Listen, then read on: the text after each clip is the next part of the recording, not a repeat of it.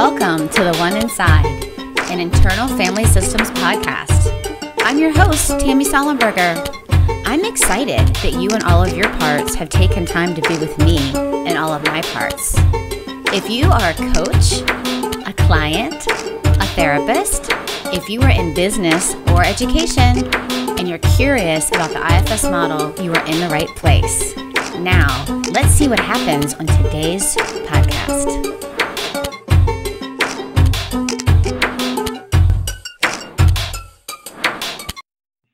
Hey everybody. Today I'm talking to Celia Grand.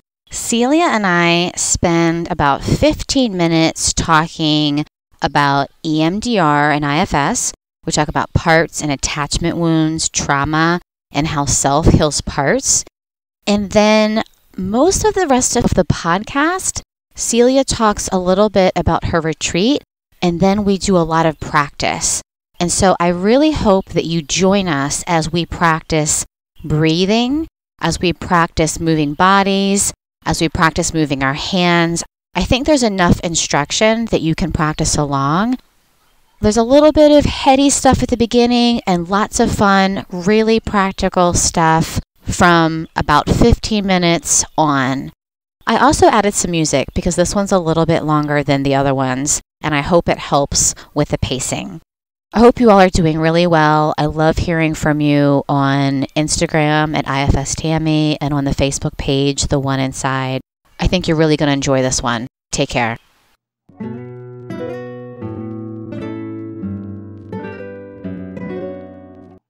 Why don't you start by just telling everybody a little bit about who you are and how you came to be? Okay, so I'm Celia Grand. I'm in private practice in Cape Elizabeth, Maine. And I've been a therapist outpatient since 1988, but in the field, believe it or not, since 1978. I know, it's crazy. I started off in undergrad in 1978, worked group homes and schools and stuff like that, and then worked for a school, a school for emotionally disturbed boys, and then I went to graduate school. Been outpatient since. But my early imprint, which really informs IFS, was my first advanced training at a graduate school. And it was a method called psychosynthesis. And psychosynthesis talked about subpersonalities and parts of self. And that the self, which was ordinary consciousness, was both a witness to our experience and the part of us that experiences experience. And then it was a psycho-spiritual model, which also activated what the Buddhists call the true self, or we would call it an IFS self-energy. But those are the positive qualities that we have just as human beings. So that method really informed my whole entire practice. Mm-hmm. I studied it for 9 years and became certified in psychosynthesis. And meanwhile, in the mid-90s, I stumbled upon EMDR and what most people know me for. It was a very powerful therapy at the time for me, and it was new and it was cutting edge. And by 1999, I became a facilitator with the EMDR Institute. Then I did the whole EMDR thing, and then I studied with Pat Ogden and became a certified sensory motor psychotherapy therapist, and that's where I learned to work in the body. So the early imprint of parts work, then the brain work, working with neural networks and how information gets stored in our brains, and then working with the body. Then eventually what I did was I had heard about IFS in the 90s because it was very similar to psychosynthesis, and I still see the tenets of psychosynthesis in. Probably Dick would not agree with me, but the tenets of psychosynthesis. But I really studied that model for 9 years, so I think I have the right to say it.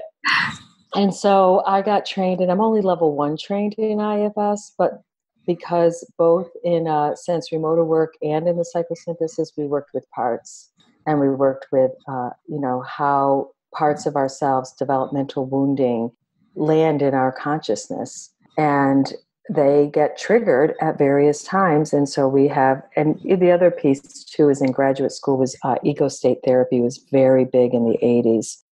And so ego state therapy was one of the models that and self-psychology was two models that I learned in graduate school. So everything kind of fit together.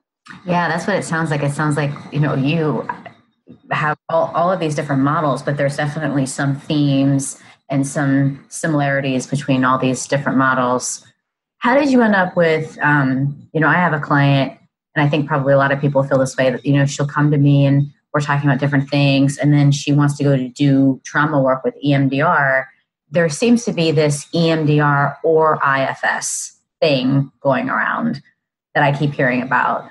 So I'm curious for you, you were doing EMDR, you were a star in the EMDR world. In my world, my little world, I'm the star.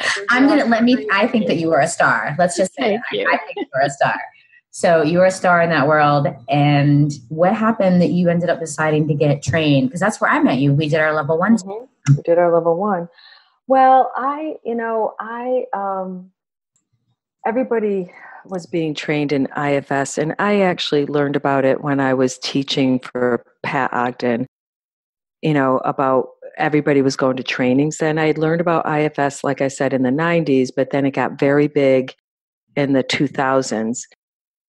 And honestly, I just couldn't do another training. I was teaching and I was doing all these trainings.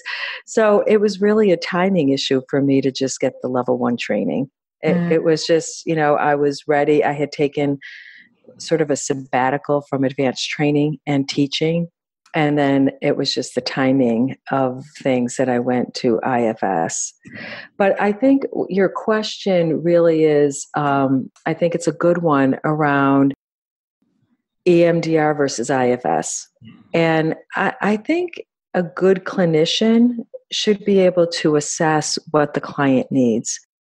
But when someone comes into my office, I often talk about trauma having 2 branches. There's event trauma, that's something that happened to you. And then what's very big in the field and which really affects most people is attachment trauma, developmental trauma, or relational trauma. Those are all interchanged. And when I talk about that type of trauma, developmental or attachment trauma, those are the things that didn't happen. So my friend Deirdre Fay has a transformational model that she has really honed and does really beautiful work with reframing those parts of ourselves that are sort of those annoying parts. She calls them, they protest. Underneath it are the developmental and attachment needs. And she's really honed in getting what those attachment needs are.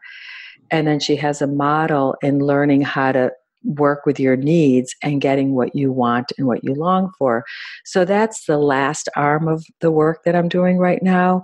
And I have found that the developmental trauma really needs a little bit more sort of holding, if you will. But in EMDR, you can work with attachment trauma, and it really just depends on where you want to go. So if there's event trauma and developmental trauma, and it makes sense that we're really working with just a primary belief system, like a primary belief system, then that I assess and the client makes sense with me because I work collaboratively, that's part of the neural network. So I'm doing my hand because this is such an EMDR thing. So we pick an experience and then... just describe what you're doing with your hand. Right. So that's what I'm doing. So this is the experience, but the brain, how the brain downloads information is through associations. We're adaptive in nature. Our brains are adaptive in nature. So if something happened to us, the components of experience go underground. Thoughts, beliefs, images, feelings, inner body sensation, what else? Memory. And so what we're doing is when you do EMDR, you're bringing a person up into a triggered state. We're saying you had this experience. Now what's the belief you have about yourself? What are the images that go with that? What's the feelings? What's the inner body sensation? There's some pre and post scales. And then this is a triggered state. Then we let the brain just go down what we call channels of association. So I just want to describe what you're doing with your hand. So you have your hand. So you have your hand so that you're pointing to like the outside palm of your hand. Right.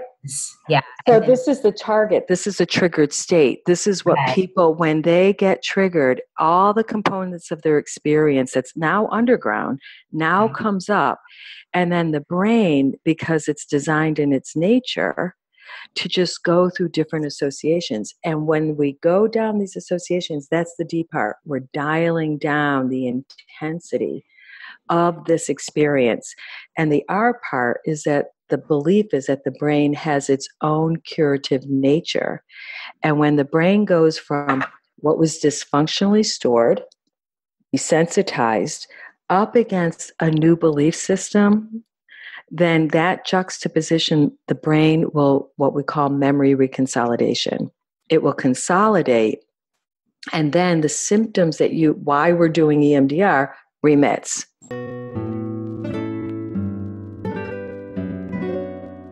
IFS is a different model. It's like that information is stored, but because it's an ego state, I mean, I don't know about you, but I don't believe that we have little girls and little boys inside of us. We have experiences. I think that's heresy. That is heresy, you are saying. But we use the language of parts because it's easy to say parts. And what we're saying is the same components of experience are lodged unconsciously and they get triggered. But instead of using it from a model of a neural network, right, from how the brain, that neurobiology is honing in, what we're saying is let's go a softer approach in looking at this part of self, this experience. And IFS, the greatest thing that I love about IFS is that what we're doing is building a self to part relationship. So when in parts work, the psychological term would be ego dystonic, meaning I don't want to be angry. I don't want to be shameful. That's not me. And that those not me states. And so what we're saying is, let's have a relationship. Let's look at how we experience ourselves and how we can have a different relationship with ourselves. Does that make sense? It totally makes sense. So tell me a little bit about what you mean by self to part. So the self, in the understanding that I have that of the IFS world, but I also, because I have a Taoist and Buddhist spiritual backdrop, I believe that all of us we're born with sort of a purity of being, a goodness, and the higher qualities of being a human being, like compassion and love and presence and kindness and goodness, are natural states of being. And I think that that's what self-energy is. But because of different experiences, we lose ourselves. And what we get in place are these stuck experiences in thoughts, feelings, inner body sensation. And that's a part. So for the self, it's remembering who you really are and then looking at your woundedness. I have this angry part. How did I get angry? You were not born that way. Yeah. But something happened to you. So if something's happening to you, there is structural dissociation. Folks talk about that at the moment of trauma experiencing. There's the part of the self that's going to hold all the components of the trauma, but the instinct and the will to go on with daily life, we usurp that trauma and we go on with daily life. That's how things get stuck unconsciously until something comes along and triggers that and all of those components. So that's the part comes up. And it's kind of a not me state. And the self is a me state. It's natural, it's, fluid, but we forget ourselves over and over and over. And more trauma, or earlier the trauma, the less developed the self will be. So would the not me state be like a part? Yes, that would be a part. So as the self is developing, right, we have this true nature, but how we experience ourself somehow gets a little skewed at times. And that's where there's other parts that are like self-like parts. They're not the self, but they look good, they smell good, they sound good, but they're self-like. But it's only when we return to our true nature are we really in self. Yeah. And so I think IFS, the beauty of IFS is learning how to open up to ourself and our self energy and use that energy to heal ourselves, heal those wounded parts of ourselves.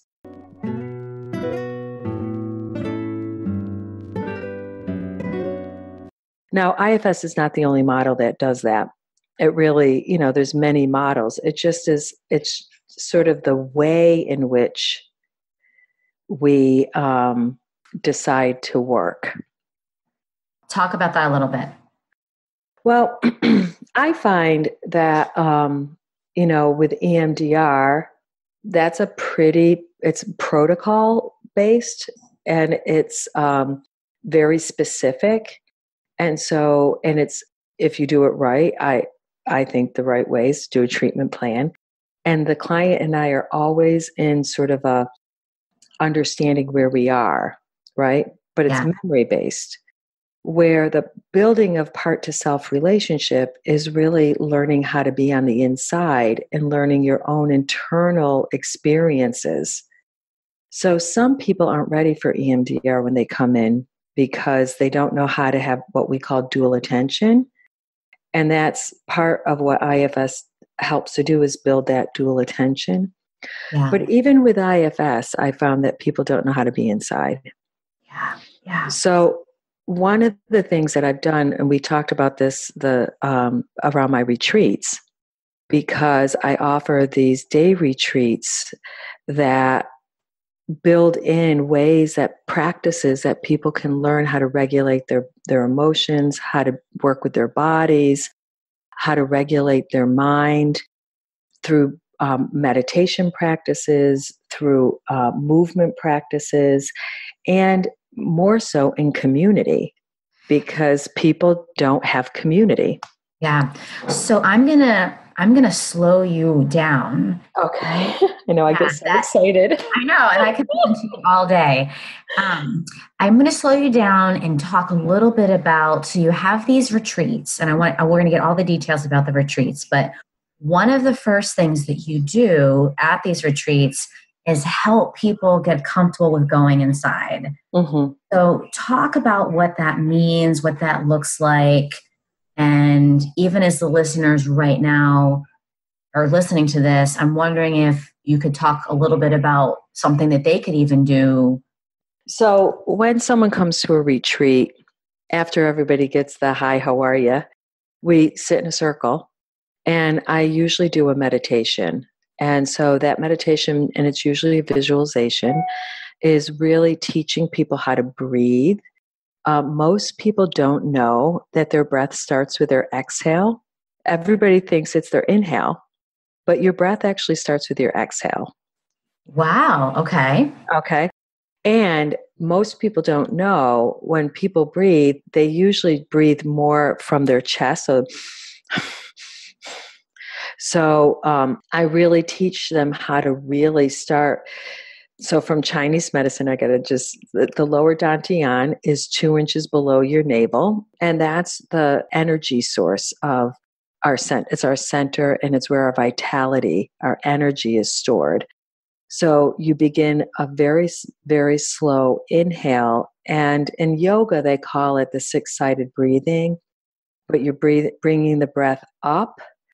You're bringing it side to side and front to back, so that the whole torso is like a bellow, and you like, I often direct people to fill up with breath and almost to their shoulder blades kind of pinch together, right? Like I'm doing it right now as you're talking. I'm doing it. Okay. I'm like standing up taller. And then it's a very, very slow exhale where you start from like your collarbones, and as you exhale, all that air drops down. And as the air drops down, you're softening your body, you're softening your core, you're releasing, you're letting go. So let's do it together, and I'll do it with you. So put your mind into your lower dantian, into your belly, 2 inches below your navel, and begin to breathe in. Inhaling very slowly, breathing up, all the way up your core, all the way up to your collarbones. Feel your breath expand out, forward and back, and pinch your shoulder blades together. And on your way down, just gently release, letting go, softening your core, and releasing it down. And let's do it together. And this time I'm going to do it with you and not talk it. Okay? So let's inhale,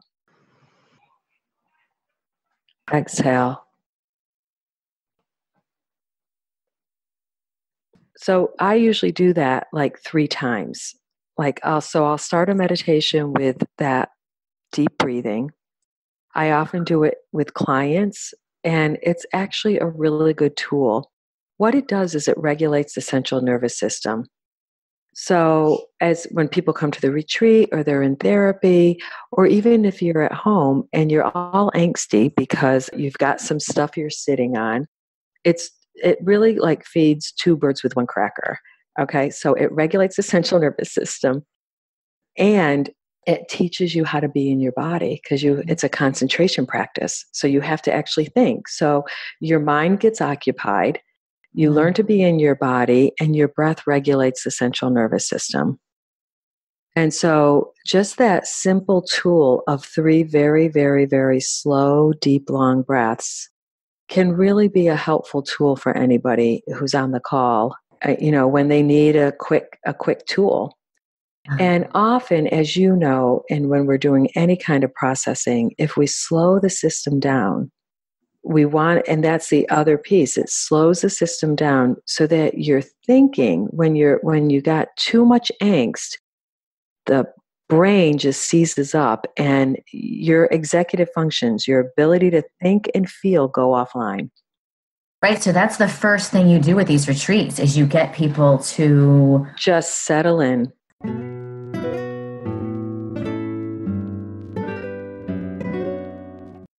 And then I usually do I usually have a theme. So the retreats are 4 times a year, winter, spring, summer, fall. And I align them with, it's sort of a lifestyle about how to work with the energy of that season, what foods you should eat, how to take care of your body through that season. And then I usually have a theme. So the last one was in the spring, and that was my renewal. And my theme was, we did spiritual detoxing and purification. Oh. So the meditation, the opening meditation was working with a column of light and visualizing a column of light. So second thing is, most people don't know what it feels like to feel relaxed. They don't. Most people carry a lot of tension, and it's so habituated, they don't even know until they go like, oh my God, my neck is killing me. And, that neck probably was killing them, 3 months ago, but they're just noticing it. Wow. Yeah. But yeah. so learning how to relax your body so I use breath, relaxation. So I do a visualization meditation. And in that one, because sometimes we're working more in lower conscious, I work with states of consciousness. So this was a spiritual one, so it's a higher state of consciousness. So we really played with an angelic realm using, angel protection as one of the principles to guide safety. So another piece is that most people don't know how to feel safe inside themselves. Yeah, yeah. Do you want to talk a little bit about what you just said and what that means? So, most people can use some divine icons like angels or saints, or from Christian would be Jesus or Muhammad or Buddha. And for centuries, people have used divine icons as a focal point to occupy the mind so that the mind can have something to do while you're feeling and opening up to your own inner divinity. So back to the self, that's our inner divinity. We are good in nature. We are good people. All of us have a real deep goodness. So because the spring one was about spiritual detox, and spring is often a good time to detox your body. That's why we clean our houses. That's why a lot of people go on diets after the winter. Like, we do this already, but people aren't really mindful of why we do what we do. And then, so I start with a visualization, and then we open up the circle.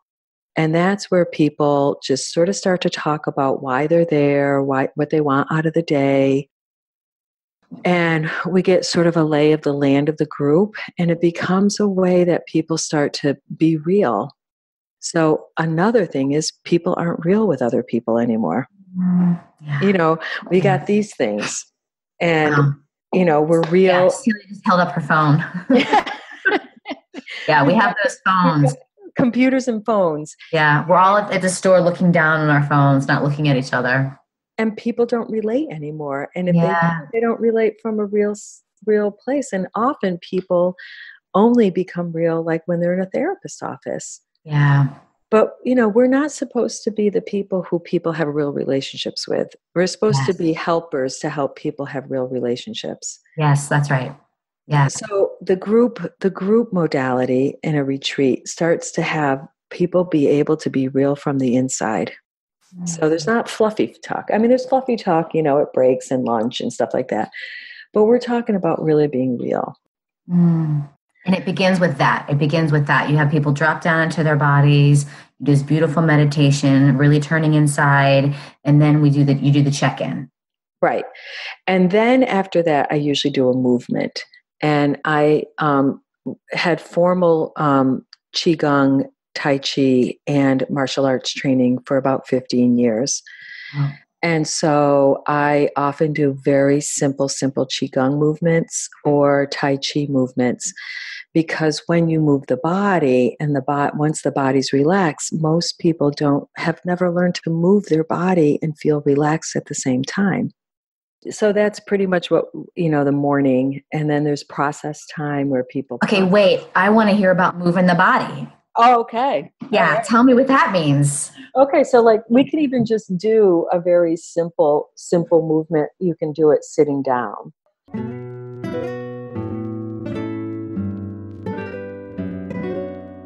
Most people who have ever heard of Tai Chi or Qigong, which many people have not, but if you're a yogi, Qi is similar to prana. So that's life energy. That's all that means. Qi is life energy. Prana is life energy. And so often in Tai Chi or Qigong, you have a Qi ball.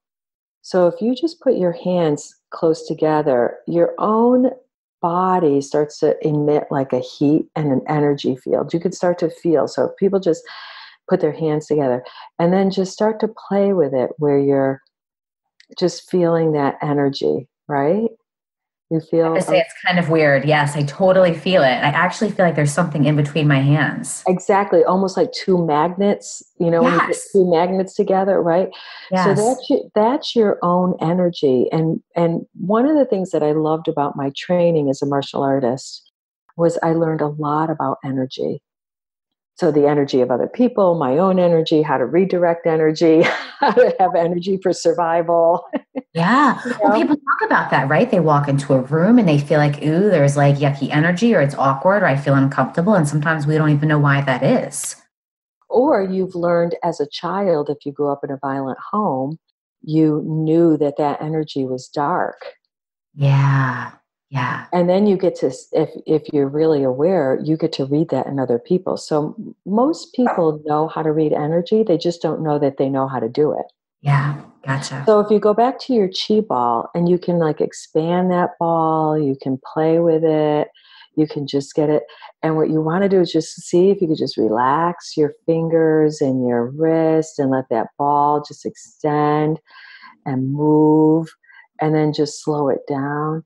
And so one way is to just bring it up from your lower, if it's down by your lower dantian, right, 2 inches by your navel. I'm just going to back up a tiny bit. And then you can just bring it up and open up, look up, gather sky energy, right? And then bring this back down and come right down. And then towards the floor, you're going to just bring your palm down, scoop up earth energy, and now bring it back up. And so one of the things that I learned as a martial artist was that human beings stand between heaven and earth.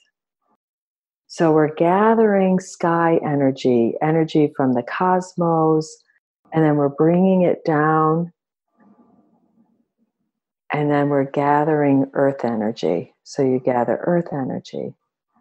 And this is just moving meditation. Like, some people cannot sit on the cushion without their mind going 100 miles an hour. But movement is another concentration practice. So if you're going, I'm scooping up energy from the earth and I'm bringing it up and I'm opening myself up to the sky energy and I'm gathering sky energy and I'm bringing it down. Now, match your breath. Remember those deep, slow breaths? So your breath comes in, and as you come down, exhale. Now, if you really want to add something, you can add that column of light. So you can imagine you're inhaling, you're gathering that healing light, and now you're bringing it down, and you're gathering grounded earth energy. And then after you do that, you can come back to your ball and now bring that right down into your belly, 2 inches below your navel, into your center, into your sea of vitality. That's your energy center. And here you can just set an intention. What's my intention? You can have an intention for the day, for the moment, for people you love, for your own healing capacity, for those parts of ourselves that work really, really hard for us. And you could just give that part of ourselves energy. So you're cultivating energy and healing instead of cultivating what were habituated, our pain. Yeah, yeah.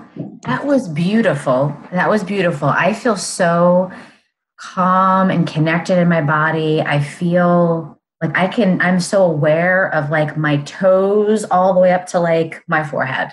I'm just in this calm. It feels really beautiful.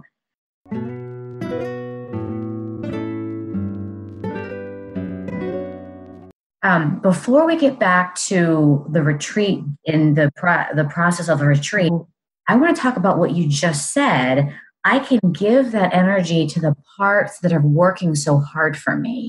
Yes. Tell me what you mean by that.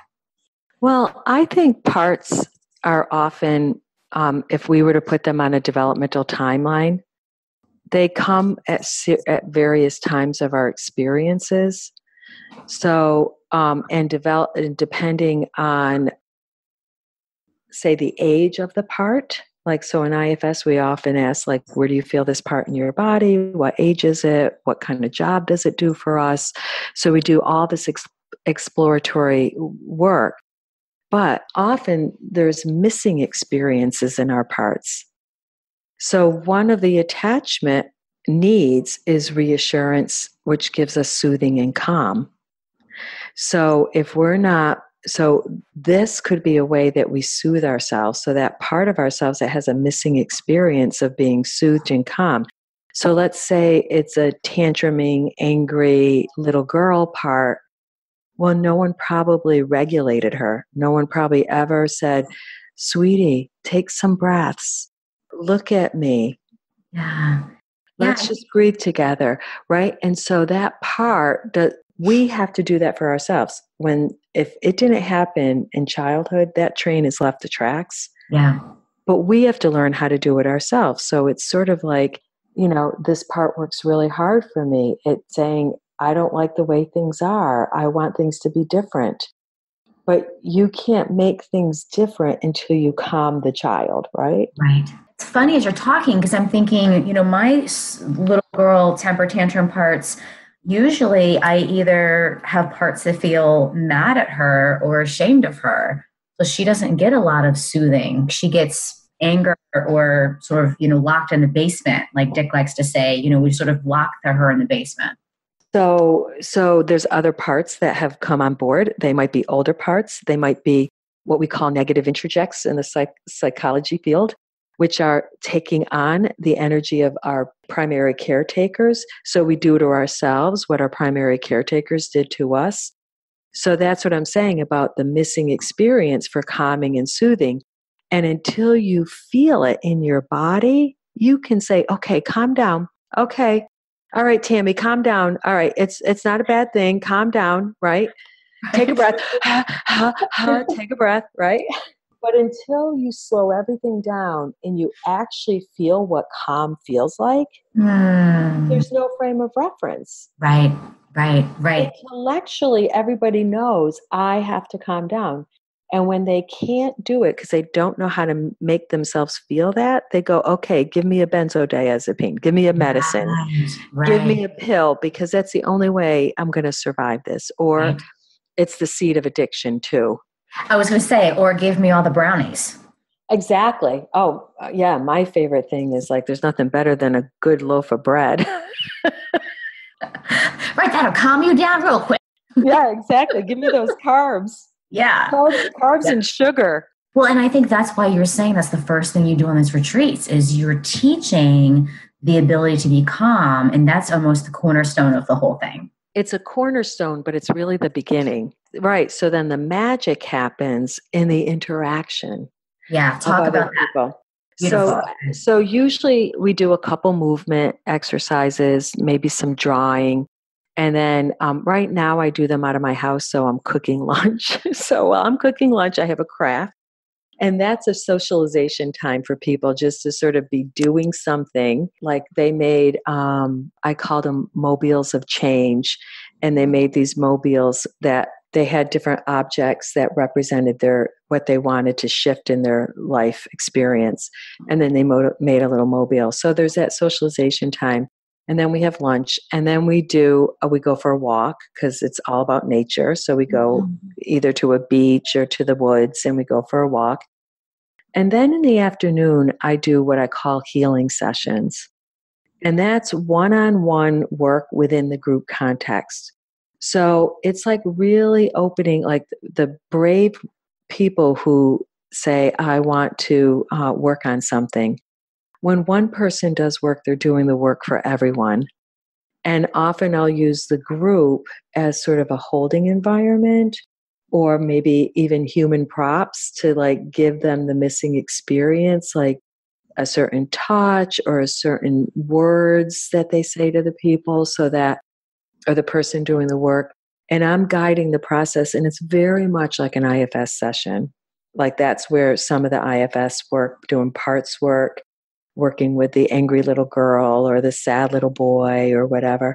And then the group becomes the safe holding container. And most people have not grown up in a family where it's been a safe container, where you could be expressing who you are or your pain, and you're supported and you're loved no matter what, and held. And so the healing sessions, there's usually one or two. And then we end with a guided meditation and another, lots of group processing and, might even do some artwork. And then we end with a guided meditation that sort of seals the day. So back up a little bit and tell me about, so you're working with one person in the middle of the group. or in the context Yep. of the group?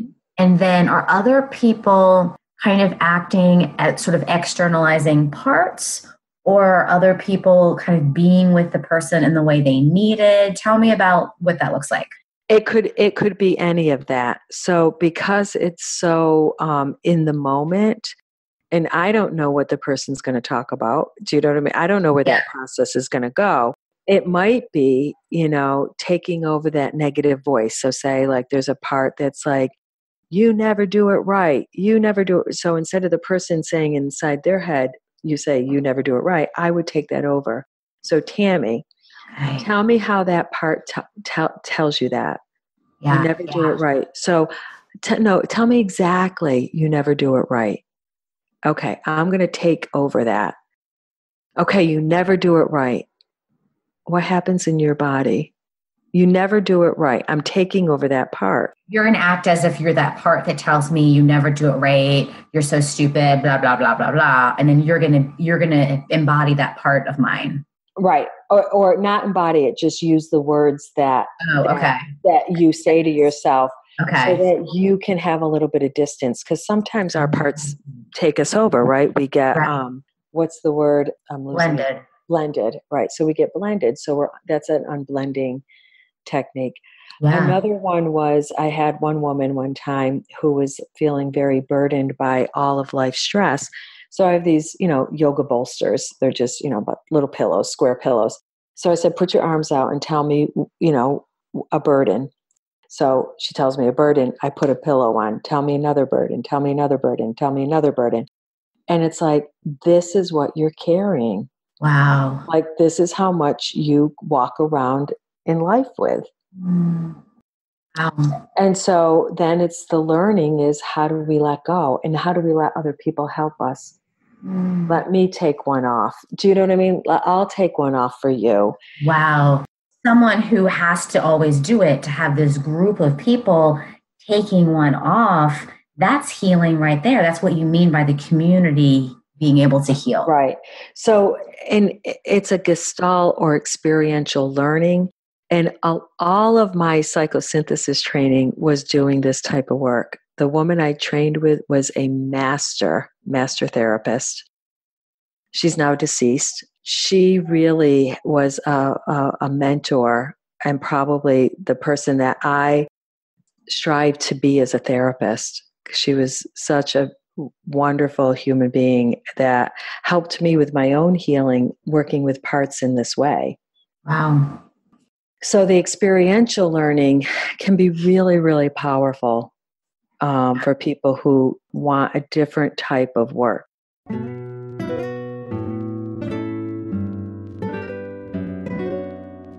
I also think, and this is what I joke with I have a little group of people who come all the time. I actually think this kind of model is much more powerful than individual therapy. Like, you can probably get like 6 weeks to 2 months of therapy in one day. Yeah. Why do you think that might be? Because I think it hits all layers of experiencing. So like how to be inside, how to work with your body, how to regulate your emotions. So it's being inside, but then it's being connected to others from my inside. Right. And individual psychotherapy, it's just me and you, but you got to go out in the world and kind of figure it out. Right. So there's that whole experiential, and then there's the invitation to have a different lifestyle than, to be able to do practices instead of eat the donuts or zone out in front of television or have that glass of wine every night. Yeah. Tell me about practices. So the breathing practices, the visualization meditation practices, the Qigong practices. So usually when people come, the practices that I teach that day, they get a packet and they go home and they have the different practices that we do that particular day. Right. So then you have this amazing immersement therapy, and then you give them, not only do they practice it in their body, but you give them this tool that they can practice that, because they're going to want more of that, right? They felt that relaxation, they felt that connection. They're going to leave and want more and more of that. Right. And practices, it's exactly what it means. Like, just because you do something once doesn't mean you're going to learn how to be relaxed after like at one day or, an hour of visualization. Right. It's like we have these deep grooves of our negativity, and this is just an invitation to something different. But Yeah. you got to practice that and practice that and practice that until it takes hold. And when it takes hold, again, just like EMDR, there's a juxtaposition. I have a choice to go down the rabbit hole, or I can open up to something new and feel good. Right. That makes a ton of sense, right? Our parts, thinking of that in part language, our parts are used to acting a certain way. If, I get upset about something, then my part, takes over and says, eat the bread or eat the brownies or whatever. Like that's the Right. dance that my system is so used to. It's used to that dance. And the part doesn't know any other way. Yeah. So that's the working hard. It's like, eat the donut, Tammy, eat the donut, because you're not gonna have to feel all that angsty stuff inside. Yeah. And there's nothing better than a good carb sugar thing to like down it, to dumb down that intensity. But that's what I mean by parts work really hard for us. They're just trying to help us, trying to get through that moment. So I think when we hang up from here, I'm going to do the hand motion, because my part of me that wants to eat all the donuts is really up right now because you keep talking about it. So let me ask you, what does that part need? Seriously, other than a donut, what does it really need? Okay. Yeah. Let me see. Yeah, just check in. Just take a couple breaths just to go inside. What I'm hearing is it needs me to slow down. Okay, great.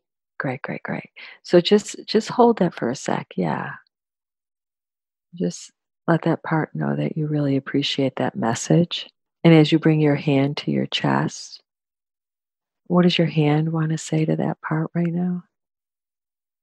I want to say thank you. My hand is saying thank you because it's, when I do eat the thing, it is what slows me down because I stop and eat.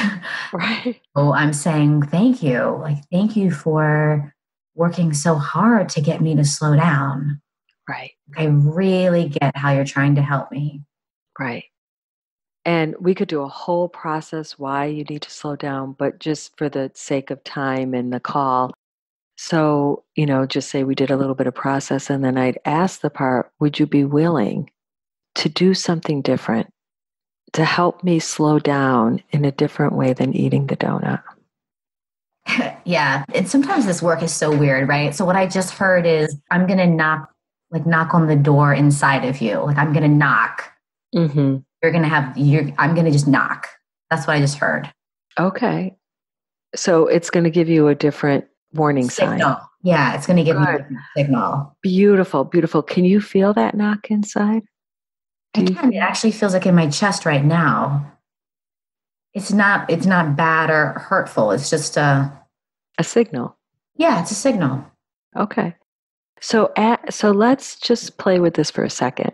And this is, there's a whole process that we would go into the who, what, where, how, why, the parts there and all that other stuff. But let's just say you need a quick and dirty shortcut, right? So you could say, let me try that movement and let's see if that helps slow me down and see how the part likes that. It really likes that. Yeah. Right. So I would, at this point, I don't know if we have the time, but at this point, I would direct you to do the movement now so the part feels what it feels like. Because I'm going to do it, time or whatever. Right. I think because this part is little and it liked the movement because it was fun and I was smiling and I was a little bit giddy while we were doing it. And so I think the part was like, yeah, that was fun. Like that was play. And that's what children need, right? Yeah. And what do we do with children? We go, yes, you're having a temper tantrum or you don't want it that way. And, you need to slow down. And instead of going like, yeah, you're right. We need to slow down. We need to slow down. But you know what? How about if we do this over here? And that's what we do to children. That's what we're supposed to do. We're supposed to guide children from their negative states and into a better state of mind and being. Yes. And then we teach them, wow, that was really hard on you. And when that happens again, maybe we could do this, right? Yeah, I love that. Yeah. Yes. So that might be fun, Tammy, for you to practice. I'm going to do that. Yeah. I'm not messing around. I'm going to do that tonight and tomorrow. Well, practice, practice, practice. I will. Thank you. Thank you for that gift.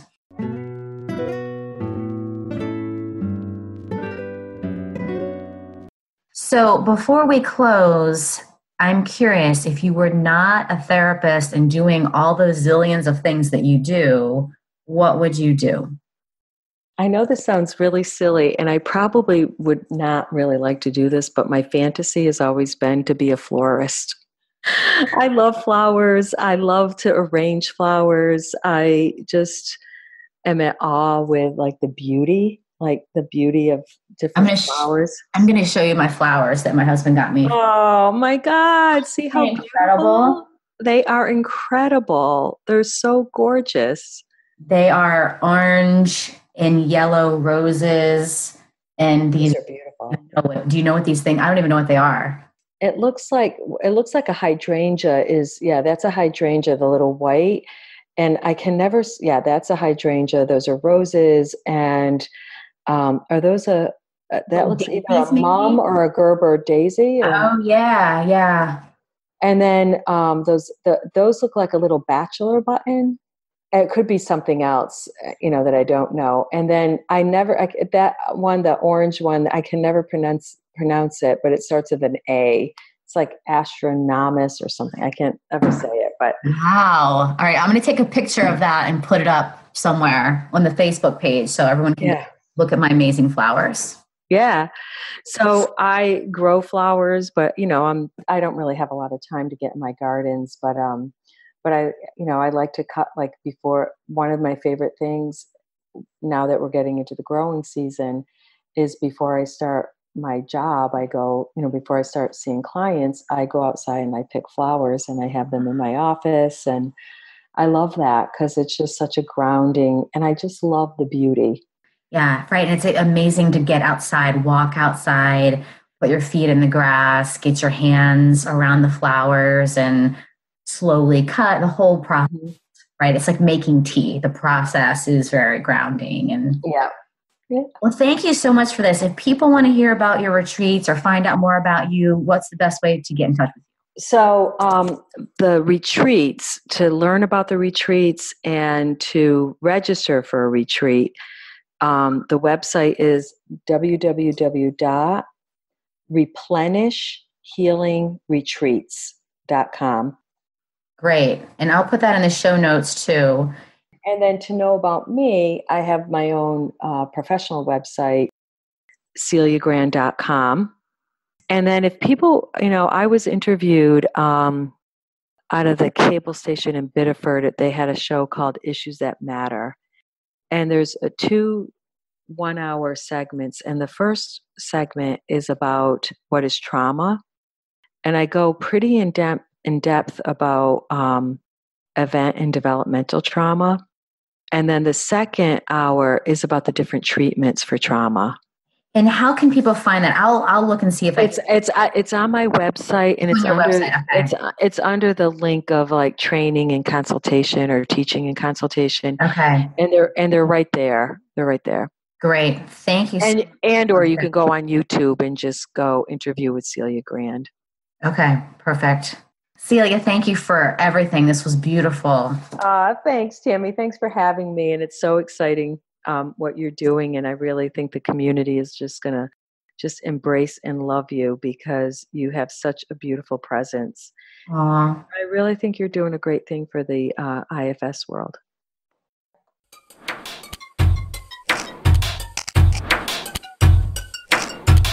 Thanks for hanging out today. If you liked this episode, make sure you subscribe. And if you really like this episode, share it with a friend and leave a review. You can follow me on Instagram at IFS Tammy. and join our community on Facebook at the One Inside Podcast. Talk to you next time.